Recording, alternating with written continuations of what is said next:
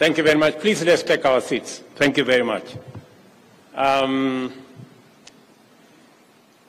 To all our guests from within our continent who are present here, senior government officials from different parts of the world, captains of industry, people in the energy space, good morning and welcome to Nairobi. Before I make my brief statement, let me volunteer some information to you. I have been asked by the Minister for Tourism and Heritage to tell you that while you are in Kenya, you might have a small problem. You may feel too much at home, and going back to where you came from may be a challenge. And she asked me to explain the reason why. Kenya scientists, and I am one of them, that the very earliest remains of man were found in Loyangalani in Kenya, meaning this is where humanity began. So from wherever you have come from, welcome home, all of you. I know you paid for your visa. You had to look for a visa to come to Kenya. If the people of Kenya finally agree with me, the next time you come to Kenya, you may not need a visa, because I think it is unfair to ask anybody for a visa when they are going home. I have also been sent by the governor of Nairobi.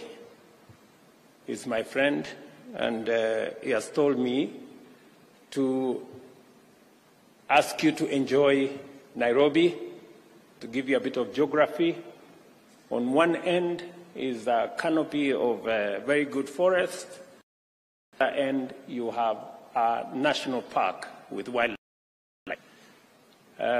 He's also asked me to tell you that sometimes the lions and cheetahs break from the friends at the national park. So when you find a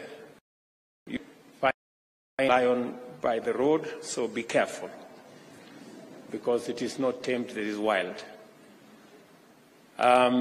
Regardless of whether we like it or whether we acknowledge it or not, humanity today must confront not just a defining moment in the history of our existence, but also the fact that the unprecedented existential crisis of climate change has a lot to do with our relationship with energy. Energy makes human life safer, human activity more efficient, and society better. The different ways in which societies access and utilize energy describes the contours of human productivity and inequality, and also define our contribution to the worsening climate crisis. For these reasons, the world now has clarity on the right, as well as the wrong, way of sourcing energy. The question of whether we need energy at all shall never arise, because that is the mandatory fact of life.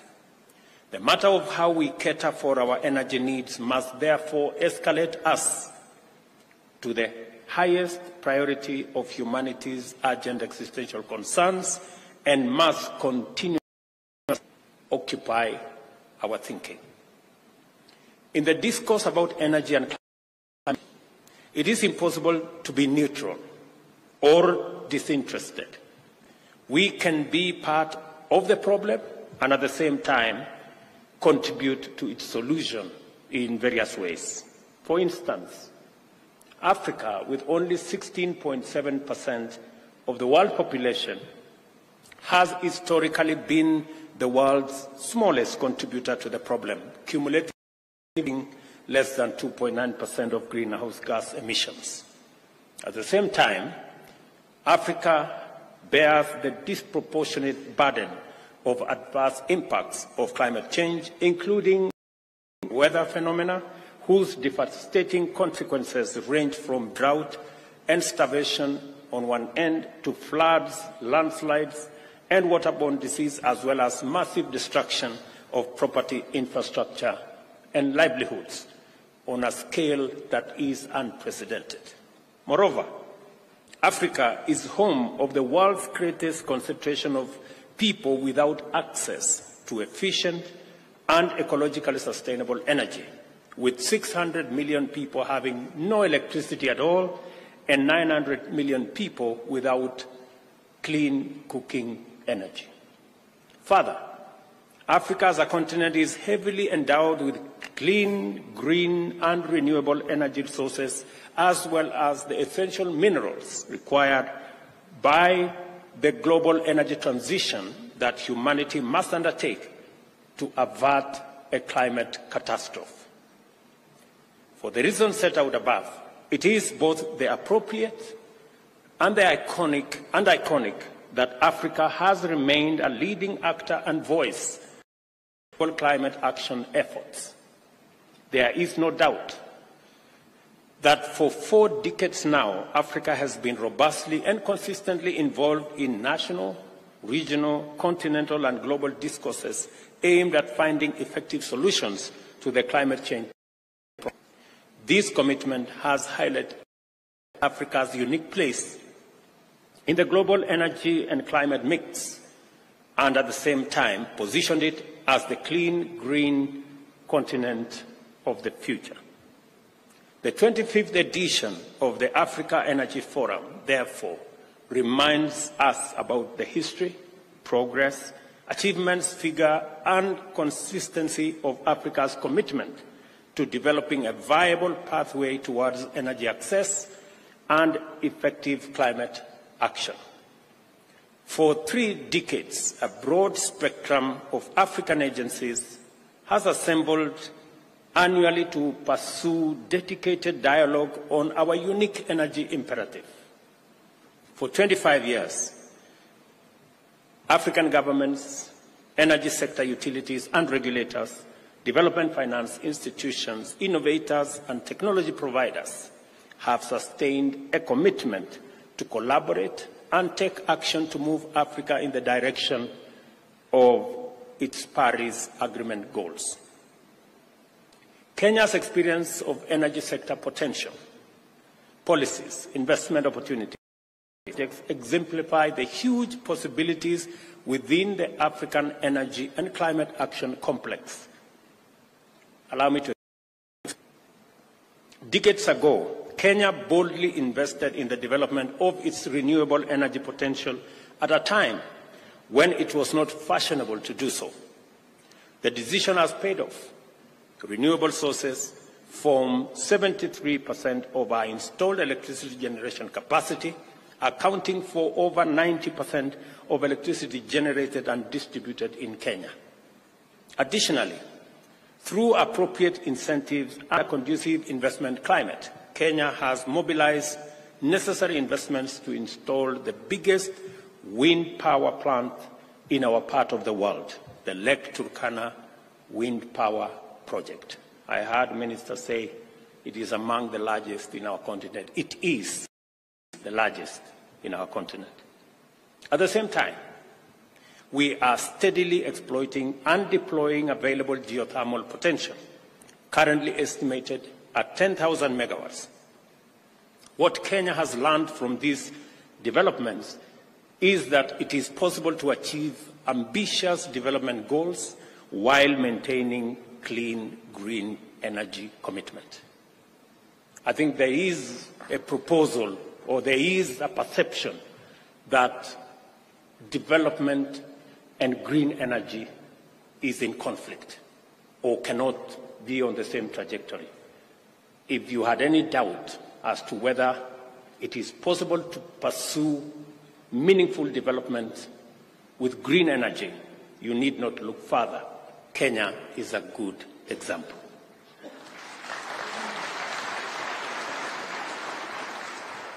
Energy is one of the fundamental enablers for the transformation agenda and our infrastructure component of our bottom-up economic transformation agenda. Partnerships and collaborations in the energy sector are premised on the fact that Kenya is endowed with substantial renewable energy resources which constitute a highly attractive investment profile. The opportunities include, and I'm saying this because I know in this room we have men and women who are looking for opportunity to invest in our country and in our continent. One, proven wind energy potential of 30,000 megawatts with 346 per square and speeds of over 6 meters per second. A wind resource atlas is available to show high-value wind power prospects. And I said that atlas be made available and transport also be made available so that you can go and see sites. The Lake Turkana Wind Power Project, with a capacity of 310 megawatts, is the largest in our continent. And just the same way Davis has said he will arrange to take you to Olkaria, I suggest that he also puts together a plane to take people to this great project. Average annual solar installation estimates at 4 to 6 kilowatt hours per square meter per day exist for both off-grid and on-grid options. A Kenya off-grid solar access project is under implementation but covering 14 underserved counties. There is potential to expand the coverage to other needy counties, and we welcome investments and partners to work with us, either as investors on a public-private partnership framework or indeed any other frameworks that can be negotiated.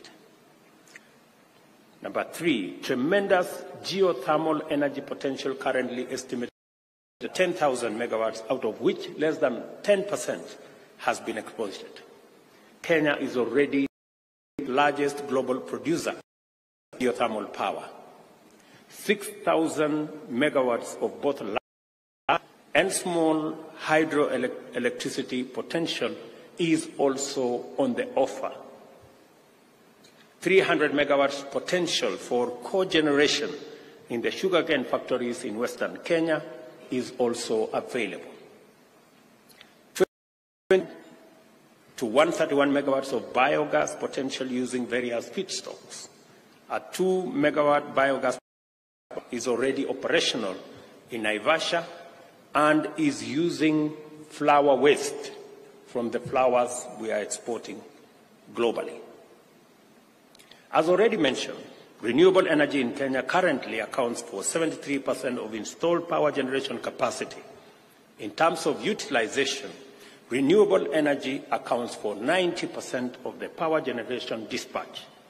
We are on course towards achieving our target of 100% clean energy in 8 years. Additionally, we have set a target to achieve 100% access to clean cooking by 2028.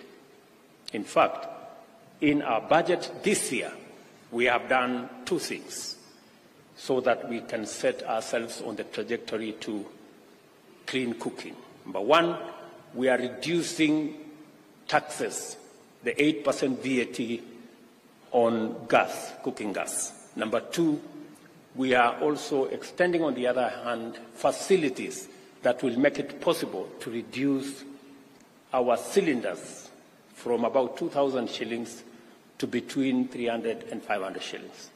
Again, push the trajectory in cooking.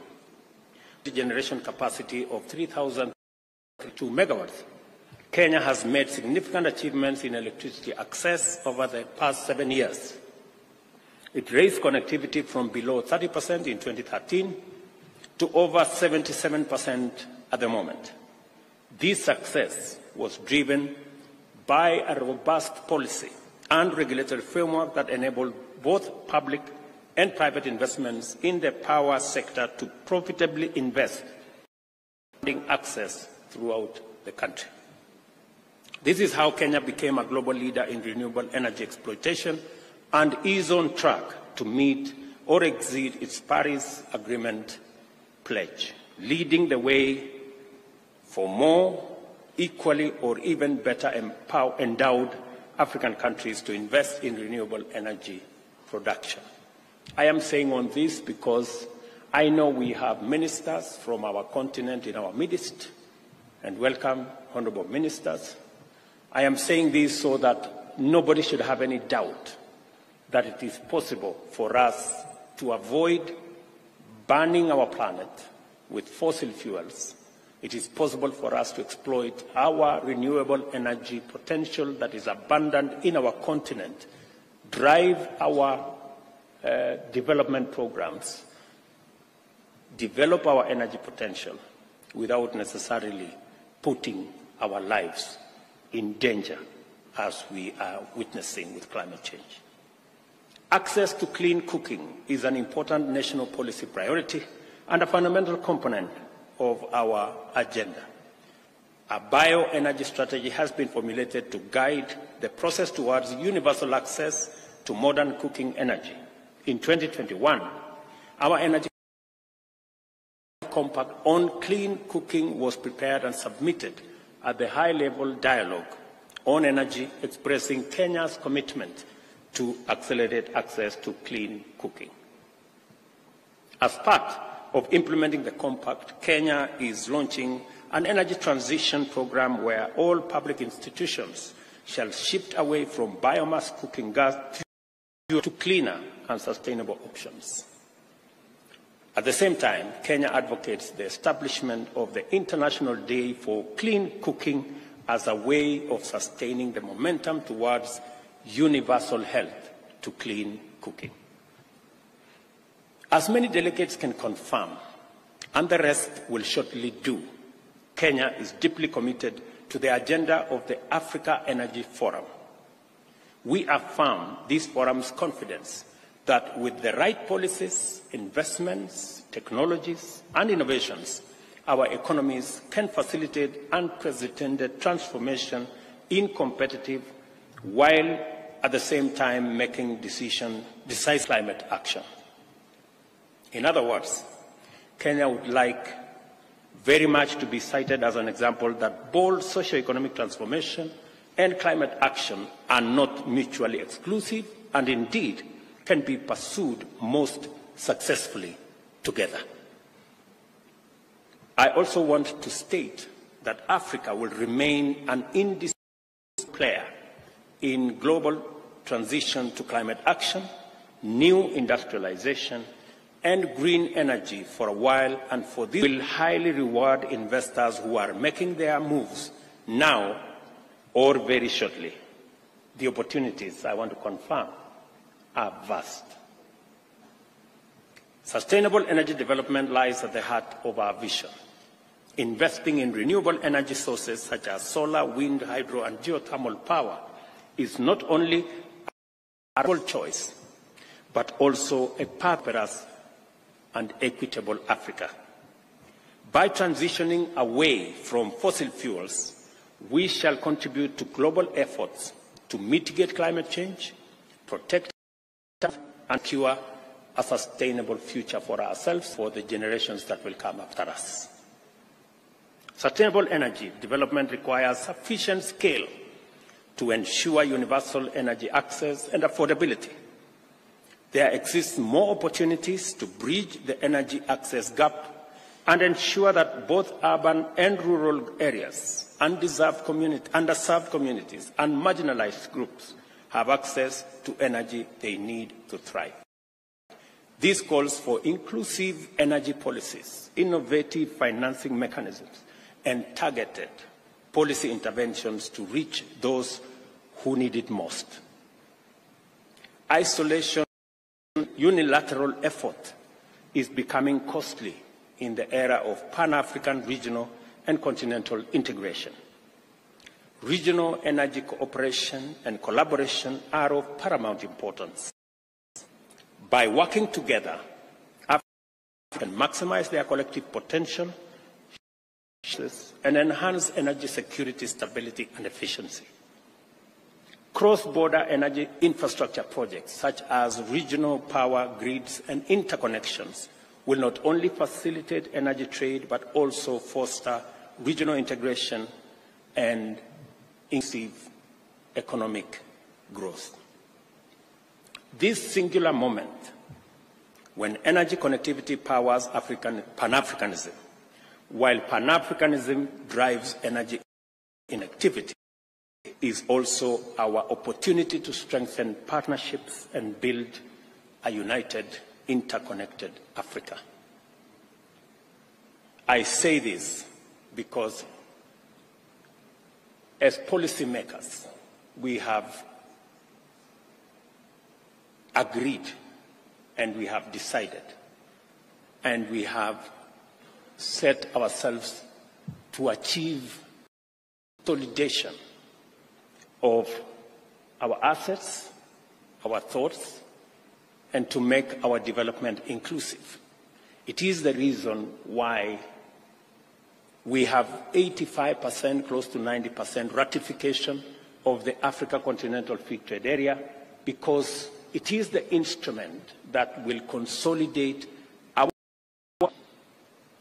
synergize, create the single largest market of 1.4 billion people, and being the youngest continent, provide ourselves the opportunity to provide global labor for the future.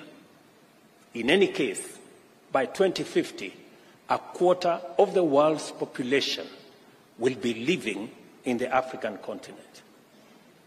And the endowments that we have, the huge energy resources that we have, green energy resources that we have in wind, in solar, in geothermal, in hydro, the huge resources we have in sustainable agriculture, because we have 2/3 of the world's uncultivated agricultural land. And with our demographic dividend, we want to position the continent of the future, the continent that is going to drive green industrialization, that assist the globe in making sure that we have not just green energy and green industrialization, but assist in decarbonizing the rest of the world. We all agree today that the conversation is no more and should not be the reality.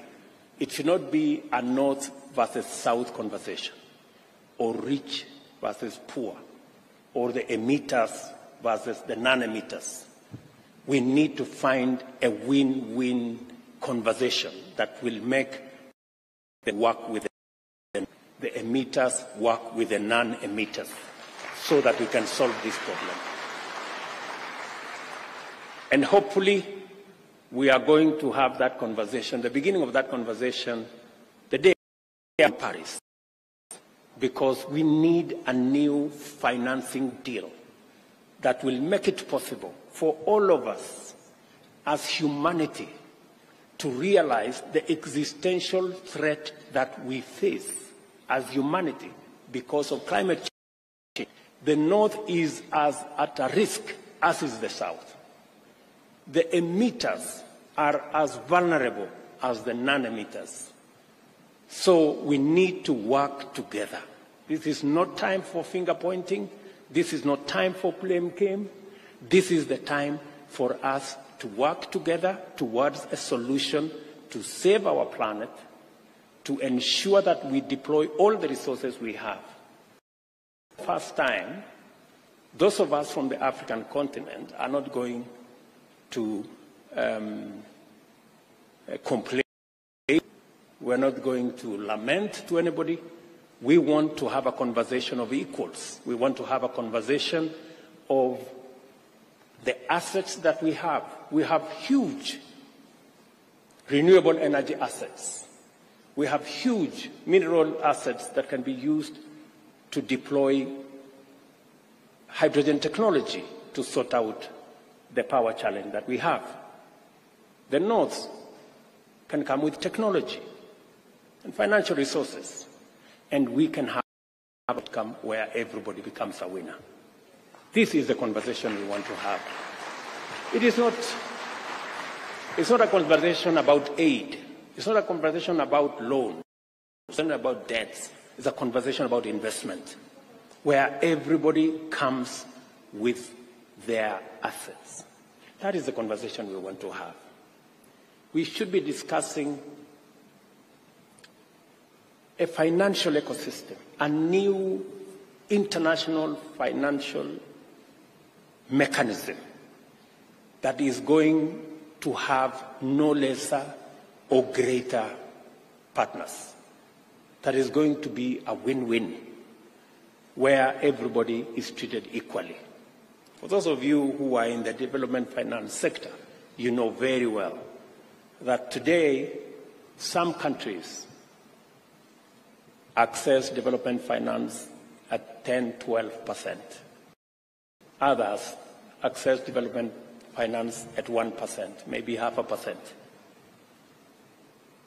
We are saying we should have an international financial system that treats everybody equally and that does not disadvantage others because of an element called risk. We must find a way of de-risking everybody and making development finance available to all of us equally. To ask for a fair international financial system is not to ask for too much. I think it's the fair thing to do. What we do not want is an unfair system, and any perpetuation of an unfair system is unfair to everybody. And the good news is, for the first time, climate change, there is no developing or developed country. We are all in the same boat. However hard you try, you cannot have unilateral action at the corner. If this place is burning, you cannot have an air condition at your corner. It will not work. You will have to find a way of sorting out everybody if you have to sort yourself out. So I think the sooner we realize that, the better for all of us, and we can all come around one table and have one conversation that gives win-win for everybody. This is why Kenya is honored to host the 25th Africa Energy Forum, and why I am delighted to have this opportunity to engage with you. I welcome all visitors, wish you all a pleasant stay in the green city in the sun, and enjoy to make a little time to experience the warmth, luxury, beauty, delight, and charms of magical Kenya. And as Minister Davis said, I welcome all of you to the conversation of a lifetime between the 4th and the 6th of September, when, as leaders from this continent, we will be sitting down to consolidate our position so that we can contribute to solving the climate change paradox. We are putting our thoughts together. I am hopeful that in Paris we will be able to configure and agree on a new financial deal, which we will consolidate and organize in September. We can globalize in the UN General Assembly later this year, and we can finally sign off and conclude in COP28. I am very hopeful that we are in the space to finally sort out what we started almost 20 years ago at the first Paris Agreement. A lot of tension has built over time. Today, we need to go back to the principles that brought us together when we sat in Paris many years ago, and we need to finally bring this to a conclusion. We've been at it for far too long. And I'm saying for far too long because 20 years is a long time. And we have seen that it is possible to make long-lasting, fundamental decisions without spending 20 years. Let me give you an example. The current World Bank and IMF were in a small city called Bretton Woods in a record couple of weeks. Today, it is 80 years old. It was agreed upon by 44 countries, I think, with about 700 delegates. When Germany was faced with a challenge, it took them one session to change their constitution and raise $110 billion for their defense. After the Cold War, Europe came together and established the Reconstruction Bank that today is European Investment Bank. Within 6 months, it was ready, and within 18 months, it was doing the business for which it was set up. We have plenty of time between now and COP28 to agree on a new financing mechanism that is climate sensitive. It's been done in weeks. It's been done in months. This one has taken years, 15 years. Don't you think, good people, it's time to bring it to a conclusion? I sincerely think it's time to bring it to an end. And COP28 it is, according to me.